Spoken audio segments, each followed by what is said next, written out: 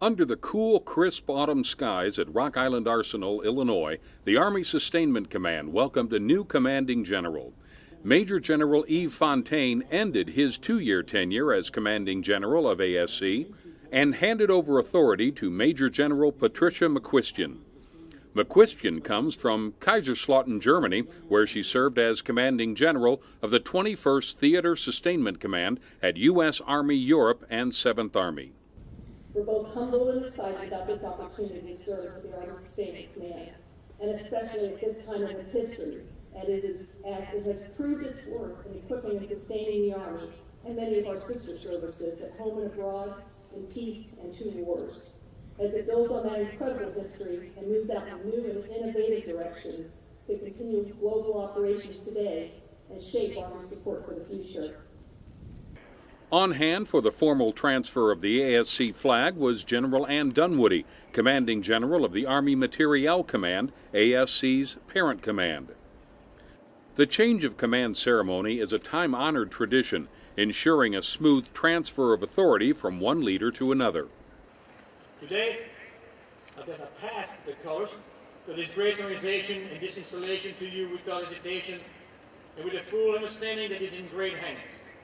You are taking over a mission that has seen and will continue to see many changes. It's been a superb opportunity for Kathy, Genevieve, and I to be part of a rich history of the Arsenal, the Army Sustainment Command, and the Quad City community.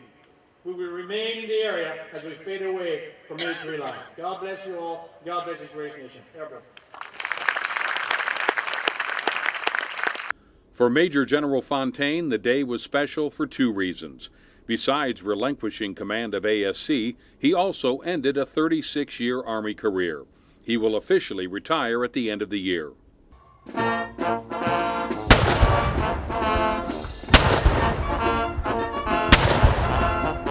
I was just in Kuwait in Iraq and saw firsthand the impact that ASC is having on operations.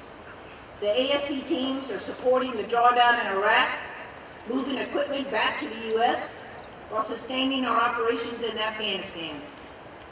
As you can see, I've given Yves all the easy missions. In addition, Yves and AFC had led some Army Materiel Command's most significant transformational initiatives. Now, losing a great commander during demanding times is usually very challenging. But I've known Pat McQuistion for many years, and I've served with her many times. And I can tell you, once again, our Army has chosen wisely. She's a gifted leader, a strategic thinker, and she knows how to take care of soldiers, Army civilians, and their families. They have always been fully engaged with their local communities, no matter where they've been. Pat is a perfect fit for Army Sustainment Command.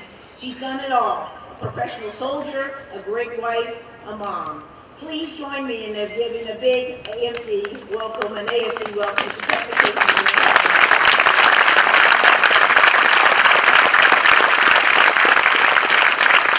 For ASC personnel, it was a chance to say farewell to one leader, welcoming a new commanding general, and continuing the important work of the Army Sustainment Command, serving America's soldiers around the world.